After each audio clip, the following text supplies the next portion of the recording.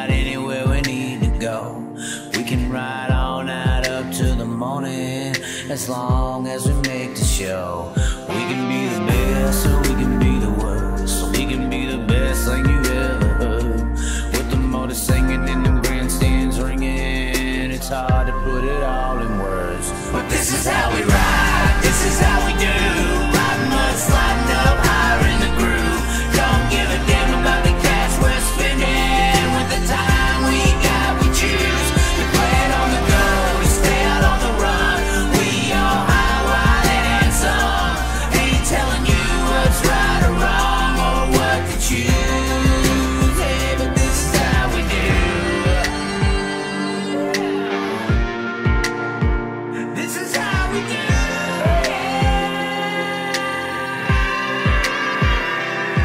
Out on the dirt ovals we play, life in the bright lights with no shade. So letting her go, letting her rip, letting her fly, tossing her in sideways, living the life, letting her ride, eyesight, winning to die. Cross her up on the cushion, crossing the line, cause some drama and some bullshit they didn't like. And if they don't like the move, then we're ready to fly. But this is how we ride, this is how we do.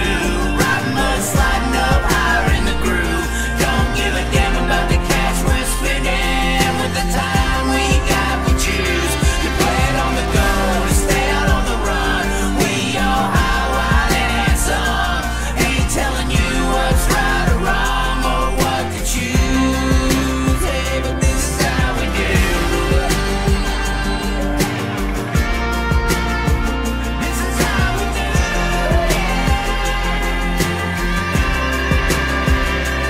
This is how we roll, this is how we do. It's not for everybody but the chosen few. And we pray, cause we know that they might not ever come back. But this is how we ride, this is how we do. Riding mud, sliding up higher in the groove. Don't give a damn about the cash we're spending. With the time we got, we choose to play it on the go, to stay out on the run. We all high, wild, and handsome.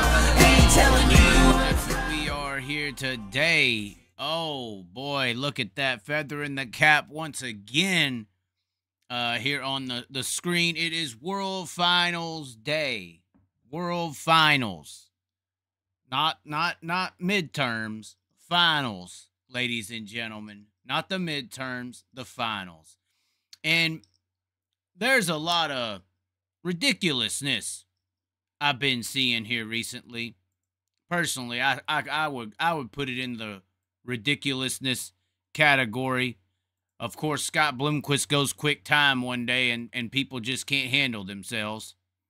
And we're gonna look into that as to why is it really all hype, or is all right? It's gonna be an interesting day. Of course, the schedule of events is a little bit different than what you are used to here in dirt track racing world. Obviously, 3 major classes. There's not really a support class at all.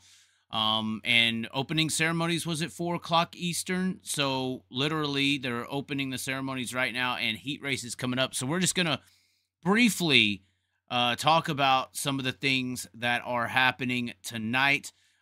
This is the actual schedule of events that is happening. You see, drivers' meeting was at 3 Eastern, 3:45 motor heat. There may be a little bit of a delay here.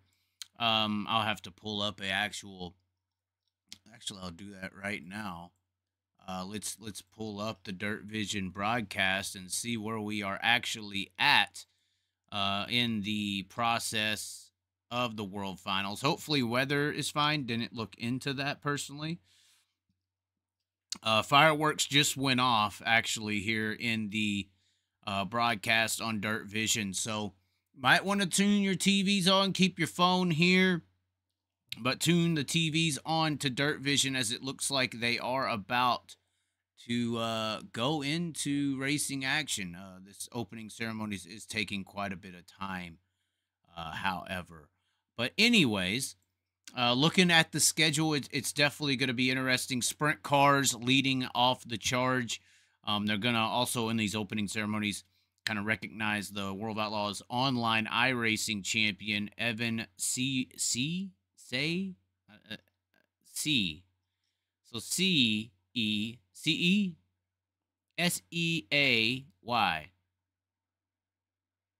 That's an interesting last name. Regardless, 4 heat races in the late models. It looks like 6 heat races, or 4 heat races in the sprint cars, 6 heat races in the late models, 4 in the Super Dirt Car series, then a dash draw in each series. C main in the sprint cars, a dash in the sprint cars, a B main in the sprint cars. So kind of the same thing, just last chances in order. And then even the main event's going to be in order. Sprint car is going to lead it off, late models, and then Super Dirt Car Series racing action to close the night off. The main story of the day, it seems, or the main headline to come out of last night's racing action was Scott Bloomquist picking up a quick time award. And everybody's like, the aliens have landed, Bloomer's back. I mean, it's going to be interesting to see how sustainable this is. Sustainability has been an issue for Scott Bloomquist over the last few years, not just at, throughout the year, but even within a racing night, even to start the year. I believe he was in that Big Frog 58 car and was fast, and then wasn't fast, and then was at the races, but wasn't at the races. So it's hard to understand what is actually happening. But I will show you something. The qualifying that he went quick in was Friday's qualifying action. And to find that, you got to go down here. So that's World of Outlaws qualifying for the late models. You see Scott Bloomquist there with a 15.648. Madden second, Ricky Thornton Jr. in third. Obviously, these are split fields because that's Group A. This is Group B. You'll see Hoffman, McCready, Dale McDowell. Why is it Dale McDowell getting any praise for being quick time? He's quick time as well. And that's kind of what I wanted to point out. This was Friday's racing qualifying action. And when you look into Thursdays, you are like, okay, well, I guess he's got to be top 5 or something on Thursday's qualifying. And he's not. Actually was in 12th with a 15.769, which was 7-ish tenths off of Brandon Overton, who was quick time, which, crazy enough, you have in the story them referencing Brandon Overton and Scott Bloomquist is quickest overall. When in reality, Brandon Overton was quickest of one night's group. He was 7 tenths faster than Scott Bloomquist in the same night, or same group of qualifying. And then on the Friday night qualifying, Bloomquist basically went just a little faster than his previous lap of a 15.769. He went 15.648 to be the fastest in Group A on Friday. And then to add, it isn't just Brandon Overton and Scott Bloomquist that qualified fastest. It is also Dale McDowell. And it is also, why is this not a big story? Mike Marlar went quick for tonight's racing action in Group A. He'll be rolling out, I believe, on the pole of heat race number 1 for your late models tonight. And he went with a 15.117. So Mike Marlar, and honestly, if you want to talk about consistency, Chris Madden there in second. But Marlar just switching to Skyline Motorsports, new team, new operation, new everything for the race this weekend and on into the future and next year. And he rolls out and out qualifies Madden, Dillard, O'Neill, Hoffman, Tyler Erb. I mean, pretty good little mix of Bronson's in there, Shirley Ziegler, Tanner English in there, Chris Ferguson, Dennis Erb Jr. in there, Tim McCready, Brandon Shepard in this list, Jonathan Davenport in this list, although I believe he got into the wall. But you look at this, and even Mike Marlar went out extremely late. Look at that. It shows that he went out 36th in the group. I mean, a lot of these are towards the higher ends, but it's kind of a decent mixture. 14, 26, second. Tanner English went out second, went 10th. Bronson went out 6th, went 11th. So Mike Marlar, decently impressive here. I just don't see the consistency from Bloomquist to be getting this type of attention. Obviously, it does help that you are Scott Bloomquist, and the racing world is begging for you to be Scott Bloomquist again. They want the hero to rise out of the grave. He's like the Undertaker of the dirt late model world. Marlar, speaking of him, he was pretty consistent, fast overall Thursday, 6th fastest overall on Friday's group. But Chris Madden probably deserves the consistency award. He went second on the Friday night qualifying, and then second as well in the Thursday night qualifying, 15.139. The big difference here is obviously the track was about a half second faster in qualifying, it looks like, for the late models. And Mike Marlar stayed relatively within that same performance range with a tacked up track and a wore out track, a 5/10 slower track. But Chris Madden was up there, unlike Bloomquist, who was obviously off the pace when the pace was up. He was, 7/10 off when the pace was fast. Madden was there when the pace was fast, and Madden was also there when the pace slowed down and ended up second, still at the 15.741. So it'll be interesting. These late models, I mean, the competition level just blows the sprint cars out of the water. It is pretty damn sad. But the sprint cars do have the championship battle. It is pretty much impossible for David Gravel to catch Brad Sweet. You do have David Gravel starting on the inside of the front row here in the heat race number 4, which, let's see, they got heat races on the track just yet? They are still singing the national anthem. So we are not into the racing action just yet, but racing action is eventually going to be pulled on the track here momentarily. But that's a pretty good heat race for Gravel right next to Selsey. Selsey's kind of wild. Brian Brown's fast. Macary's fast. A tough front 2 rows there in that heat race for Gravel, but he needs to get that one done, and he also needs Logan Schuchart, Justin Peck, Devin Borden, Brock Zierfoss, and Courtney to do some damage against Sweet in heat race 3. These heat races set up the lineup for the main events, lineup and starting position, unlike the late models where you can win from anywhere. That's a different story in the sprint car industry. You need a really good start. You need help to start the A main event if you want to keep up with these guys. They're just, and in a weird way, it's because the sprint cars are very close. It's hard to be faster than another guy. They do have the wings that kind of slot the car itself onto the track. So it's just hard to make up ground. But Gravel and Sweet performing well to start this one. We'll look at the heat race lineup. Sheldon Hodenshaw with an impressive qualifying effort. Usually not known for that, but he's going to be on the front row pole. It looks like 14-car, 13-car heat races here. So these heat races are big. They are only going 8 laps as well. Still in the national anthem. We're not missing anything. I will get out of here once I roll through this and we get into the chat just a little bit. May do some post-race. We will see. But Macedo and then Eliason Haferteep Jr. there in the second row. That'll be interesting to see how Haferteep goes and how Corey Eliason goes in that 8-car. Rico and Brent Marks on the front row of heat race number 2. That is tough.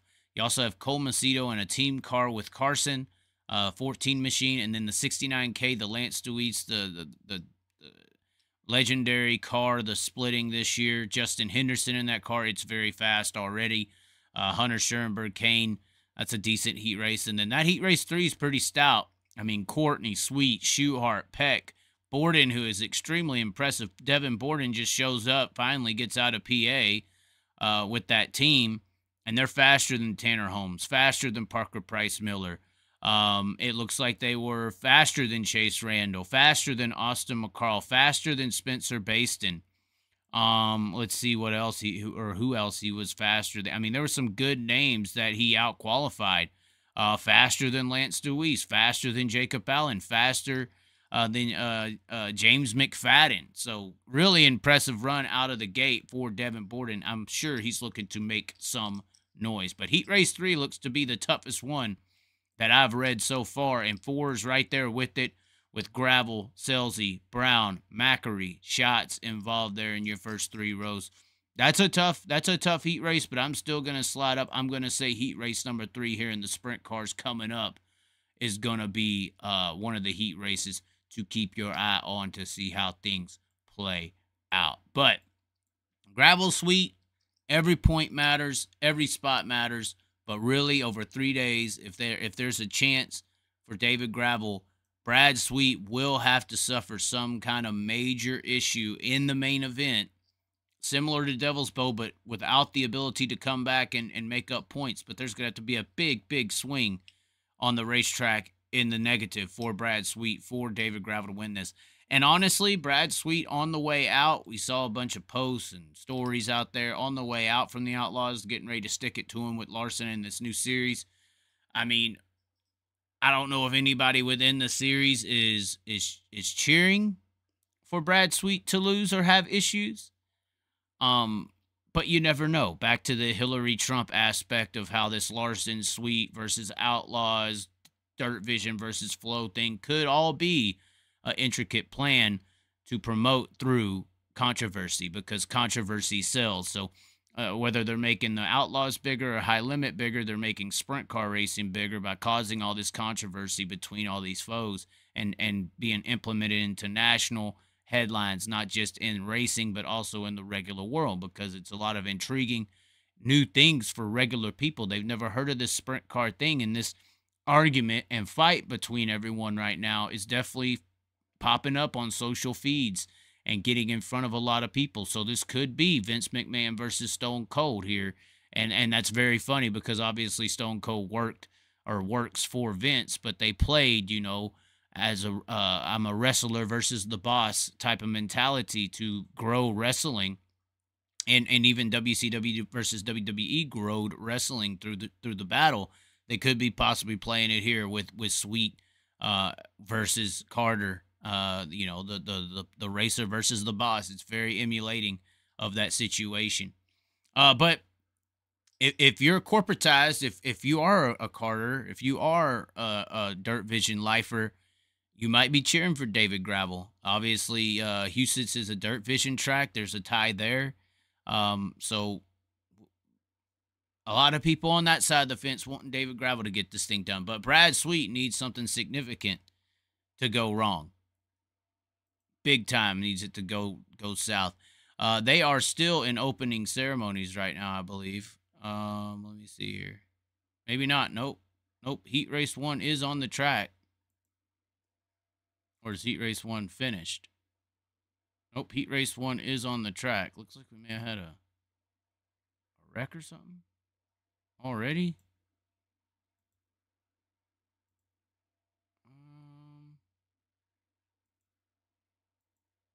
Looks like we went green in the heat. They got the car stopped. Oh, Corey Eliason in a new car, little contact.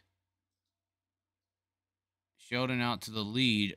It's a very sunny day. They got this thing going very early. I can't remember it being this way in the past. But I believe this is the first year on this whole trying to... Oh, wow. Big, gigantic flip. Throttle stuck. Oh, my God.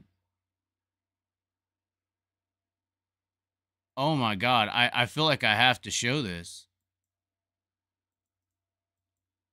I feel like I have to show this. If they sue me, that's fine. But, ladies and gentlemen, look at this.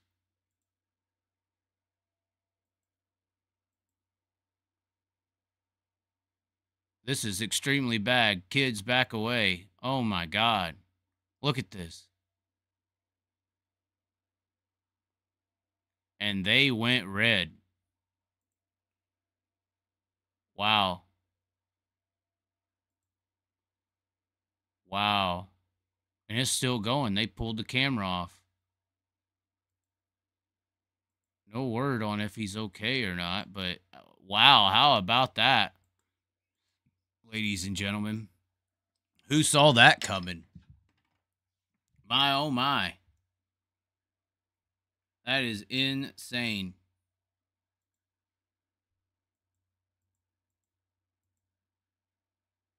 I'm kind of shocked at how crazy that was. Just look at this. I mean, and the tire, I mean, the throttle stays going. And they peel off. I mean, it's pulling a wheelie with no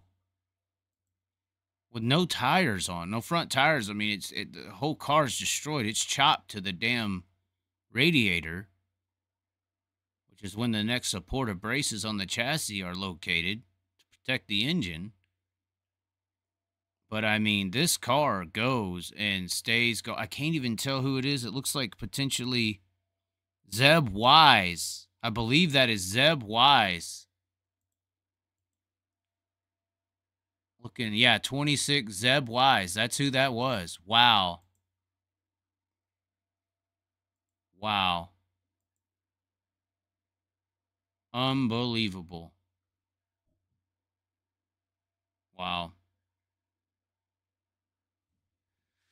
That's insane, guys. I don't know who's tuned in or who is or isn't watching, but wow. I mean, wow. Interesting. How about that one? Zeb Wise, who's went for some rides in his day. That was not a good one. Wow, crew's still working on Zeb Wise. I don't know.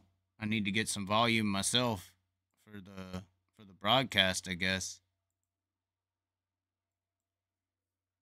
I haven't heard anything. People are saying he's still in the car.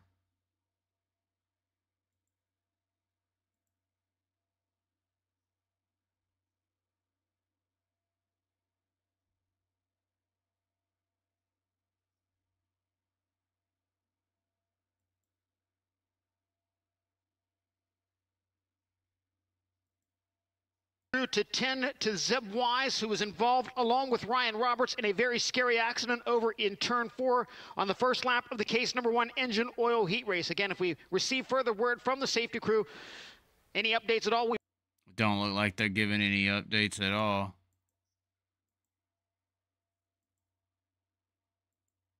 They're at commercial. Charlotte Motor Speedway, again, the safety crew still tending to Zeb Wise, the driver of the Redeem Racing number 26. In the meantime, the rest of the field in the case number 1 engine oil. Wow. Wow. That's crazy. Still working on the car. Oh. Wise is conscious and alert. They are being very, very careful getting him extracted from the race car. But the word we get is that Zeb Wise is conscious, alert. They're just taking their time and being very careful getting him extricated from the race car. So good news from turn 4, the driver of the Redeem Racing number 26. Wow. That's insane. So, I mean, I guess he is, you know, that's good, alert, alive.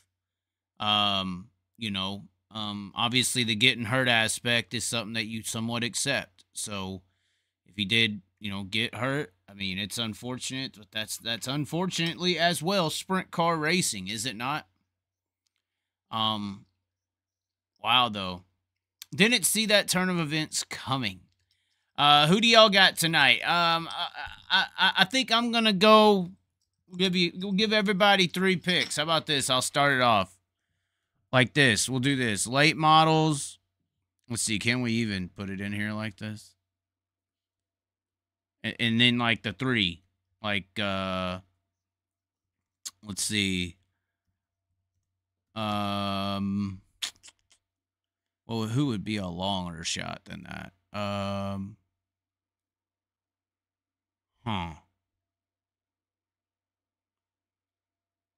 don't know. Who would be? Who would be a long shot in the late models? About just 2. Marlar, RTJ in the late models. I'll go Gravel. Hottenchild. And then who is even in the modifieds? I guess Williamson. I don't know. Williamson. McLaughlin. I don't know. But anyways, I just wanted to do a little bit. I didn't see that this wreck was gonna occur and everybody is gonna freak out and things were gonna happen. But regardless, I do have things to do. I know, believe it or not, it's unbelievable. But I just wanted to give a check-in pre-race. If the races is underway, I don't want to take away from Dirt Vision. And we will be on here potentially for a post race. It depends on if people want it or if they don't. But anyways, ladies and gentlemen, thanks for tuning in. We'll see if the Bloomquist surge can continue. Like the video, comment below, share the video around, join the memberships here to get your name up there. And as always, be sure to subscribe. We will catch you next time. Sounds like I got to catch them all. Pokemon. Bye.